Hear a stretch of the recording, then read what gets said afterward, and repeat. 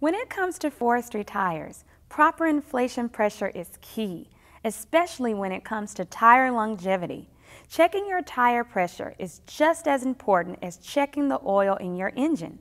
It helps extend tire wear rates and it reduces early removals.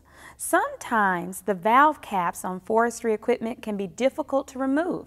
For help, grab a pair of pliers, a pipe wrench, a hammer, or an air chisel. Once the cap is removed, check the inflation pressure to make sure that the tire contains the correct amount of air for the load being carried. When in doubt, always insert the maximum rated amount of air pressure found on the tire side wall or refer to the Equipment Owner's Manual or firestoneag.com.